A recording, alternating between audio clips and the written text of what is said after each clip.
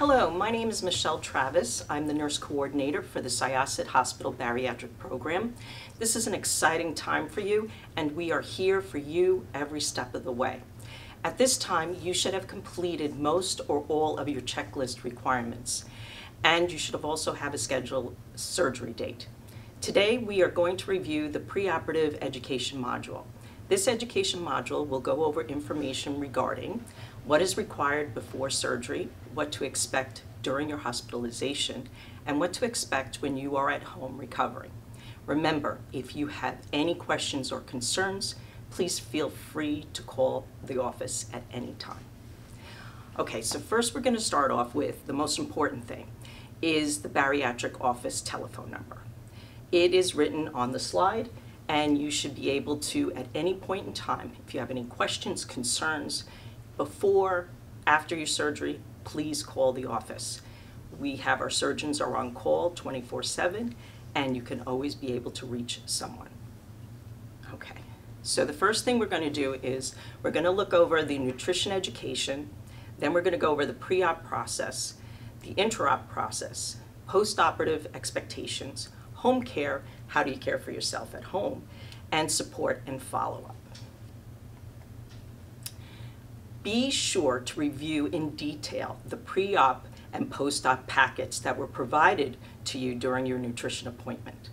If you don't have a copy, make sure you let us know so that we could either email you one, or if you happen to come into the office when applicable, we can give you a packet. These packets are very important. They will tell you how to, before your surgery, what to do, what to drink, what to eat, and what to do after your surgery, what to eat and what to drink, and for when and the time period. Vitamins. So vitamin and mineral supplementation. Your surgeon will give you the okay to when to begin taking your vitamins and minerals. Continue vitamin and mineral supplementation as directed for life. It's important that you get all the vitamins you need, and when you come in for your office visits, we do blood tests at certain times just to make sure that your vitamins and minerals are up to date. Liquid or chewable are the best and tolerated. No gummies. Gummies are not good for right now. They're missing a key vitamin, and we would rather you not use any gummies. Some varieties of bariatric vitamins are complete and should be used, and you don't need to have other supplements for that. Ones that we use at the office are the Bariatric Fusion. We recommend them.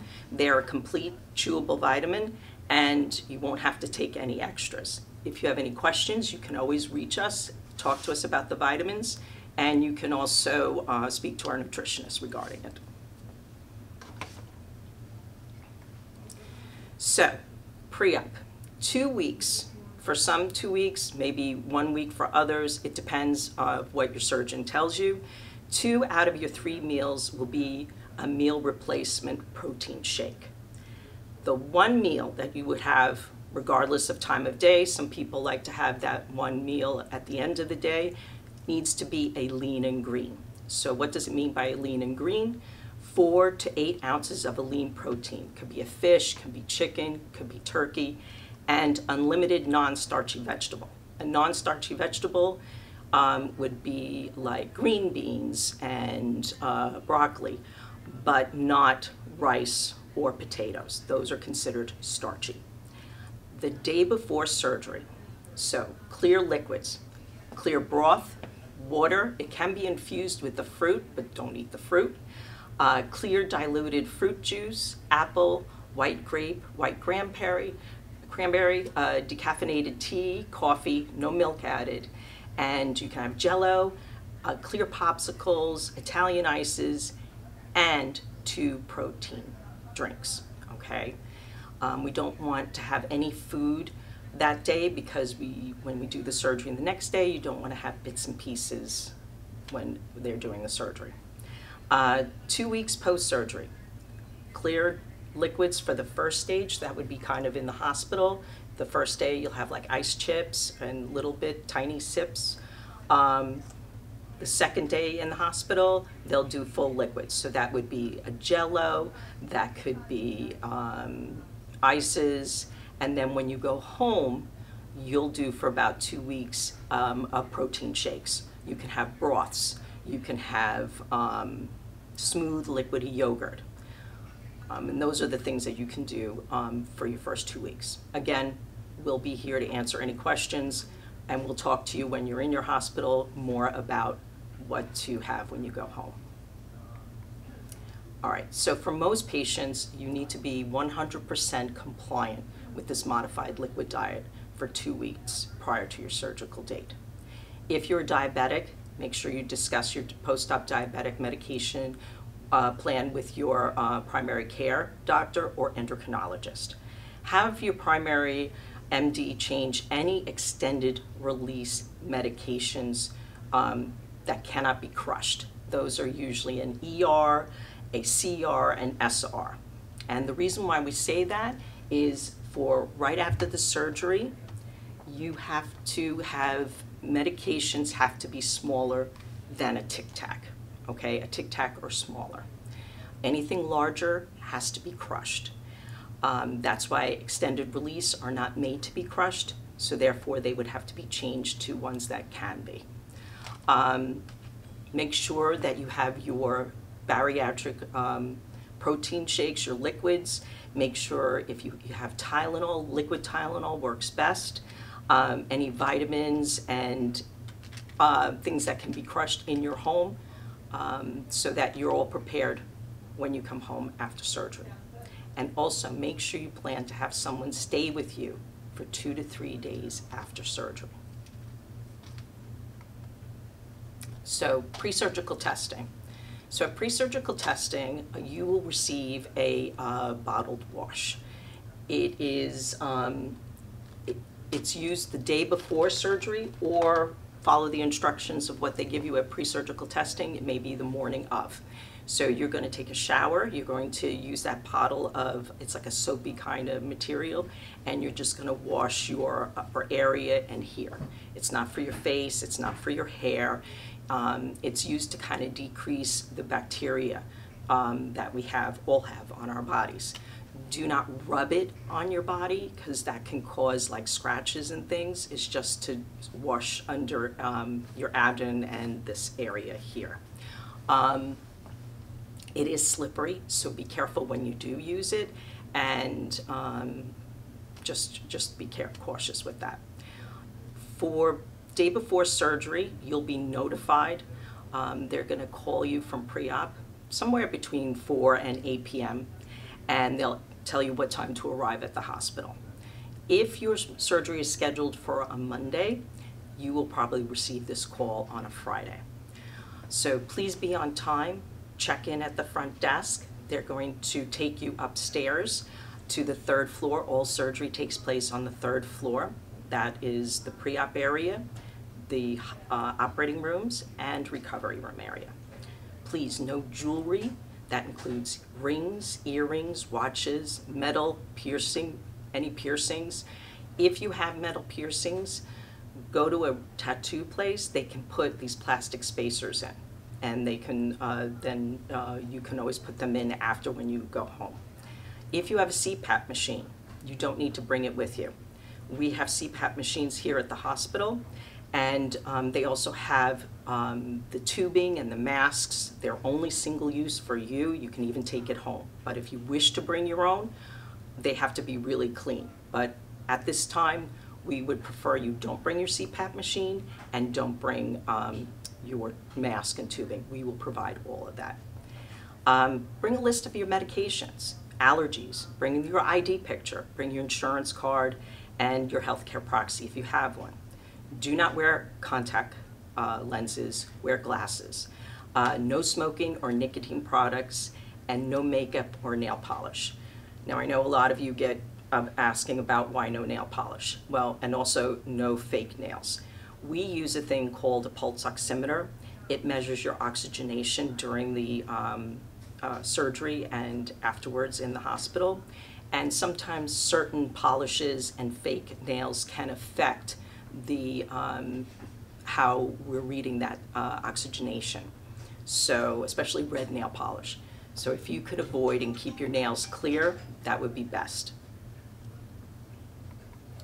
In the holding room, so that's the pre-op area. This is where you're going to meet the surgeon, you're going to meet the anesthesiologist, you're going to meet a nurse, you're going to be given a gown, they're going to give you an ID bracelet. That's going to stay on for the rest of the whole hospitalization. Your IV will be started, you'll get a consent, they'll give you these sequential stockings. These are put on your legs, and what they do is they hook them up to a pump, and they're going to inflate and keep your circulation in your legs going throughout the procedure and when you're ever laying in bed. This is to decrease the chances of blood clots and things like that, so everybody gets one. The nurse will take a medical history like you had in pre-surgical testing. It's just they have to see if there were any changes. And please, if you have any dentures or glasses or hearing aids, they'll ask you to remove them. They will keep them for you, so when you go back into recovery after the surgery, they will give them back to you. Operating room. So in the operating room, they're going to bring you in, wheel you in. You probably won't remember it because they give a little bit of medication in pre-op. So when you go into the operating room, it's going to be sedation, and you'll get general anesthesia. They'll give a warming blanket, monitoring your vital signs, so you'll have a lot of stickies on you and these different pads. The surgeon, the surgical assistant, the anesthesiologist, 2 to 3 nurses will be in the room, and they'll do the surgery. So afterwards, when the surgery is done, the surgeon will speak to your family. Okay, so recovery. You'll wake up in the recovery room. You may have a sore throat, nausea, little pain. The sore throat is probably from the breathing tube, but that will be only minimal.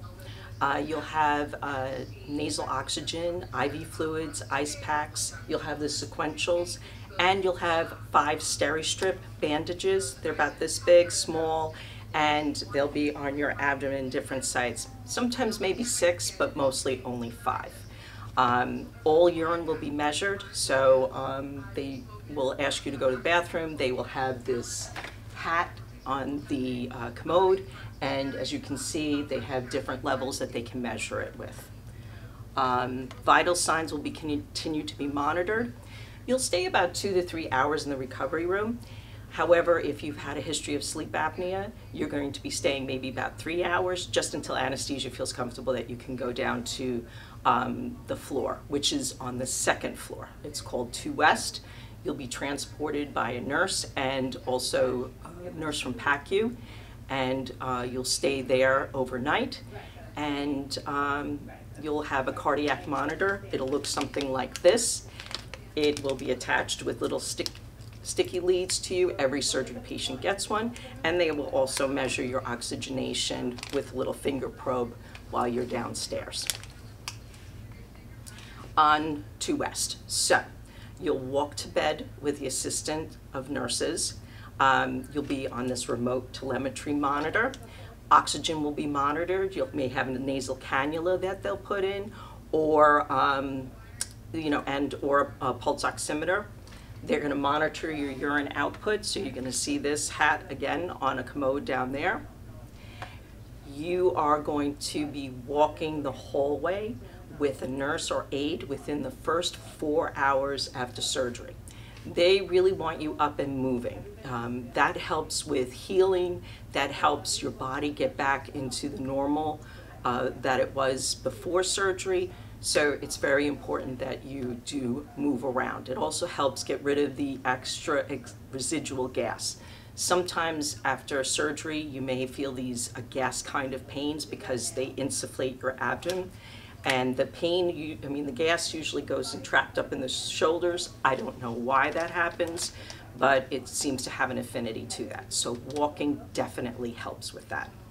And until you feel more comfortable with walking, you'll have someone there with you, and then you can walk up and down the hall by yourself with the IV pole, and you can pass by people as you see them, and just keep moving.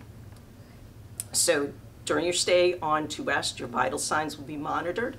You'll have ice packs, skid-free socks, which I have right over here. They'll give you these kind of socks.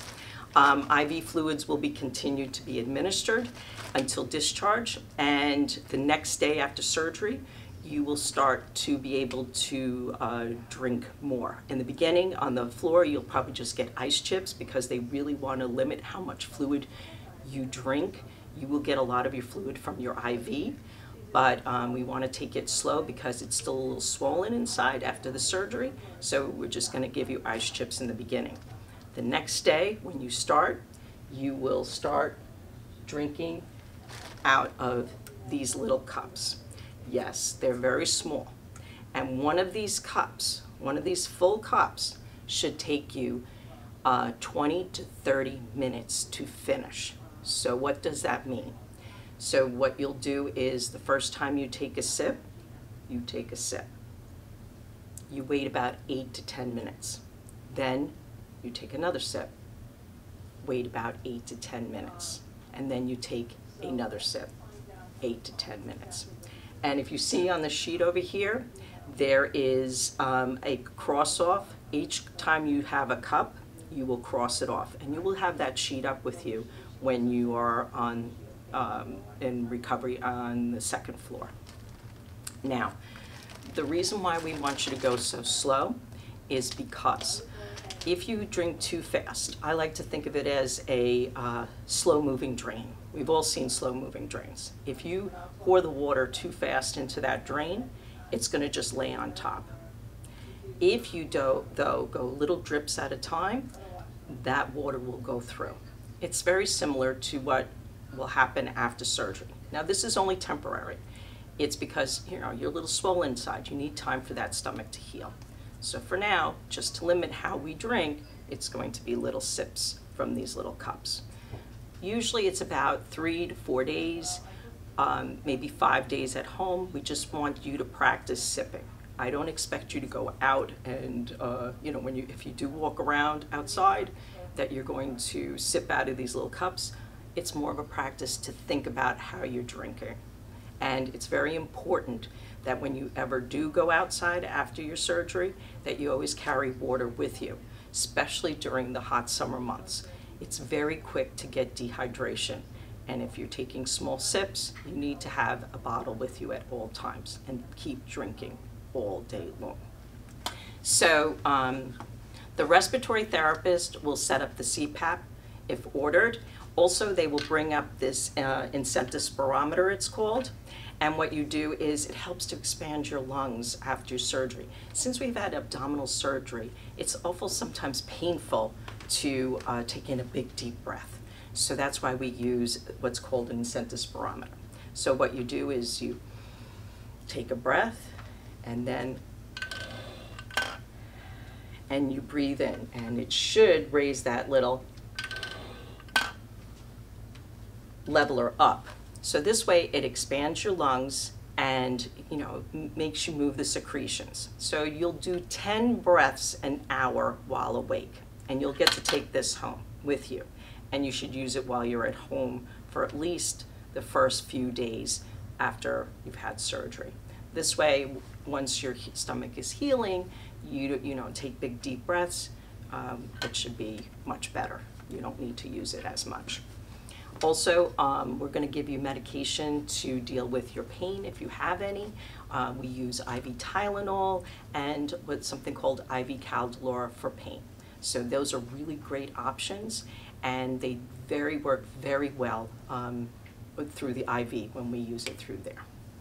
Also, every patient gets a pillow, a bariatric pillow. This will be used if you have to cough or deep breathe. You can hug it to your abdomen if you have to cough, and it helps with splinting some of the pain. It's a nice pillow. It also has information about what your surgery was, if you have a sleeve gastrectomy, and you can have, it comes with a little pen, you can have people sign it, whatever you like with that. But everybody gets one of these, so I think this will be helpful a lot, especially on the ride home, because when you hit those potholes, it's good to have this pillow to hug it when you get home. So, we're going to go over a little bit about what to expect when you go home. So, no alcohol, no carbonated beverages. Soda and carbonated beverages will, if you drink just like anything, they're very gassy, they will expand and it will cause you a lot of discomfort. So we recommend no carbonated beverages. No gum, because that introduces more air and can make you feel uncomfortable. No straws, no hard candy, no driving until cleared by surgeon, and no driving while taking any kind of narcotic medications. That's illegal and you can't do that. Follow our nutritional guidelines. Surgeon, the bariatric PA, and the bariatric RN will review your discharge instructions with you, like how to care for yourself at home, when is your follow-up appointment, how to take a shower, all those things we will go over with you. You'll also receive a copy of your medications and along with care instructions. And you cannot drive yourself home or take a taxi. And remember, when we spoke before, make sure that you have someone stay with you for at least 2 to 3 days after surgery. You're not feeling well, it's good to just have someone around for at least 2 to 3 days after your surgery. You may shower when you go home. Just make sure that you have, when you go into the shower, have the back of the shower facing the back of you, and you can wash your hair and you can soap yourself up, but just let it spray over you. Now those little steri strips can get wet. Just don't rub that area. Just pat them dry, let all the water, soap go over it, and afterwards just pat them dry, okay? My recommendation is to not make the shower too hot the first time that you go in, because that can sometimes, after having surgery, you know, it may make you a little bit wobbly. Also, my recommendation is to have somebody with you, not in the shower with you, but at home when you take a shower, just in case you feel a little lightheaded or whatever. That's my recommendations for the first time you do take a shower. Just have someone around. Walk frequently. Cannot stress that enough. You need to walk, move around. It decreases the chance of blood clots. It also helps with the healing process. Make sure you have your protein shakes. You're going to be drinking your protein shakes. The goal is to get 60 ounces of protein in a day, 60 grams of protein in a day, I'm sorry, and to get in 64 ounces of fluid a day. Now the fluids include the bariatric liquids. It can also include jello, it can include ice pops, it can include soups. Water is the best thing, and that's highly recommended, especially during our summer months. Make sure that you are drinking and making sure that you get that fluid in. Make sure you attend and schedule all follow-up appointments. We will schedule the first ones for post-operative visits, but afterwards make sure you follow up on all the other ones that are scheduled, because this is the time we do blood work and we want to watch during your process of your weight loss journey. Do not lift anything more than 5 to 10 pounds. So at least for 6 weeks, okay? So no heavy lifting, 5 to 10 pounds. If you have small children, have them come sit next to you, but don't really lift them, okay? Because we want to care for yourself. This is your time. You need to care for yourself first in order for you to be able to get back to your normal self in about 5 to 6 weeks. No tub baths, no swimming in hot tubs, no swimming in pools until cleared by your surgeon. Okay, so the important things, what to avoid when you go home. Avoid Advil, Aleve, Motrin, Excedrin, any kind of non-steroidals, unless of course your doctor has prescribed them. Some people have baby aspirin. You should talk with your surgeon and your doctor regarding that.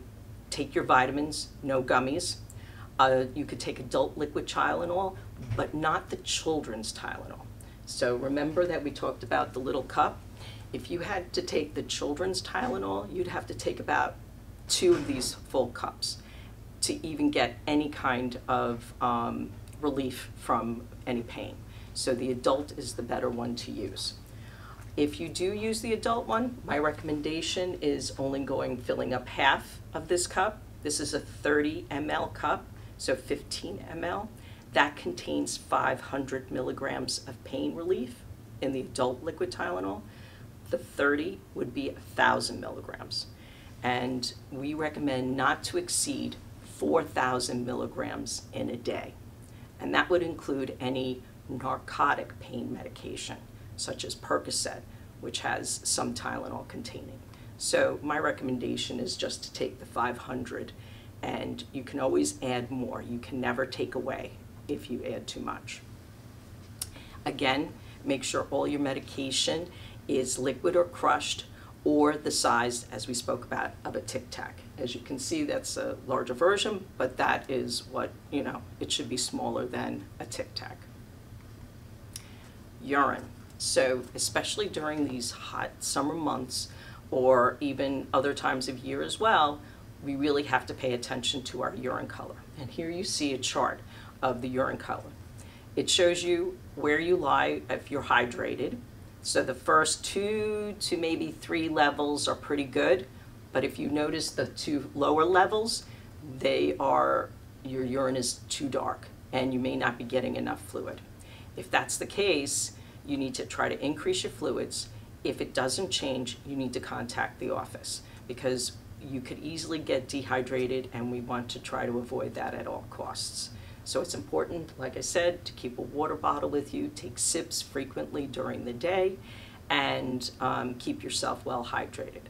Now, the first urine of the morning may be a little darker, but as the day goes on, it should get lighter. Also, to let you know, some vitamins may change the color, but just keep an eye that you're actually frequently going to the bathroom. That'll also, urinating, that'll also make sure that you're getting enough fluids.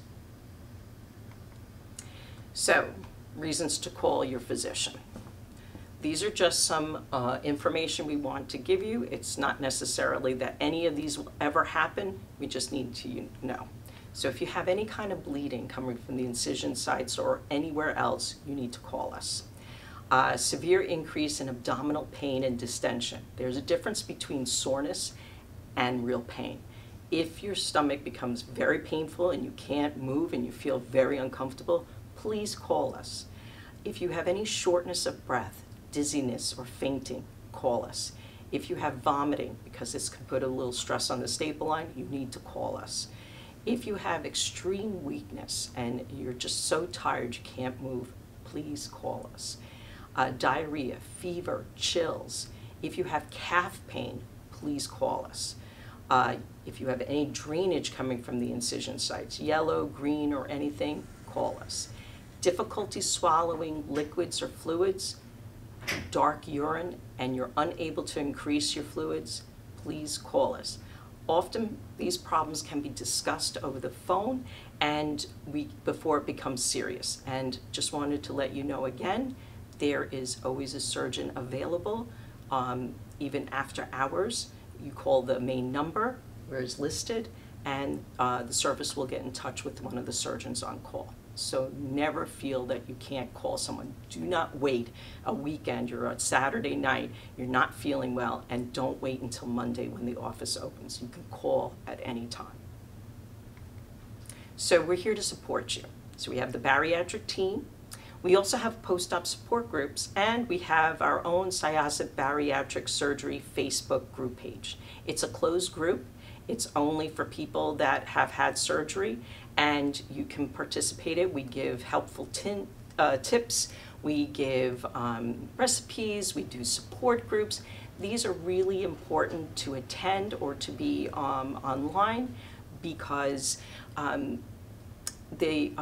evidence-based practice has shown that people that attend support groups have a better recovery period and have a better weight loss journey than those who don't. So we strongly encourage you to either go on our Facebook page or be part of our support groups for either nutrition or for any of the other groups that we host.